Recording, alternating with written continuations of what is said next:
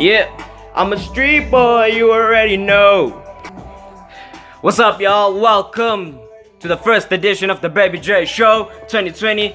But today, man, we're twisting it up a bit. It's called The News with Baby J. So yeah, we'll be dropping the hottest topics that been headlining this week, you know.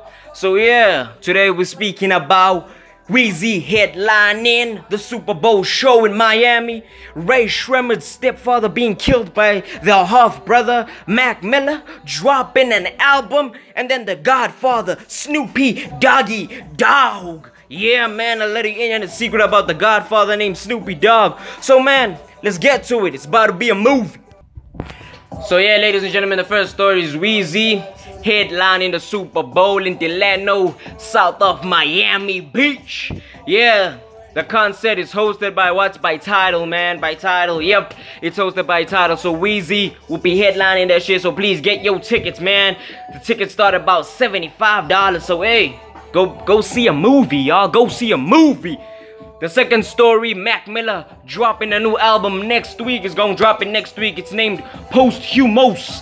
Yeah, Posthumous. Mac Miller, R.I.P. that nigga. And then the third story, ladies and gentlemen, the soundtrack of the Bad Boys. What you gonna do? What you gonna do when they come for you? Yeah, man.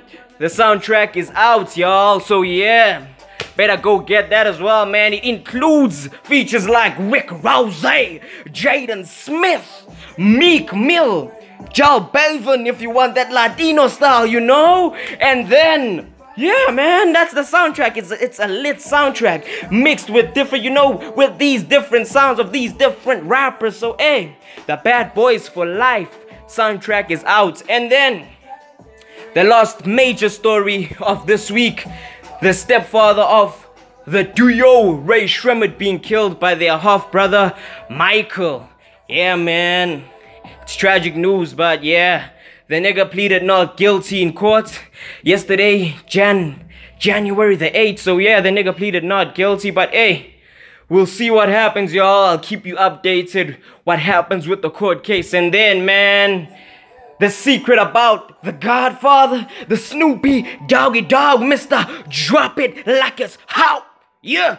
So, man, let me give you the did you know. Did you know that Snoop Dogg was in high school with Cameron Diaz?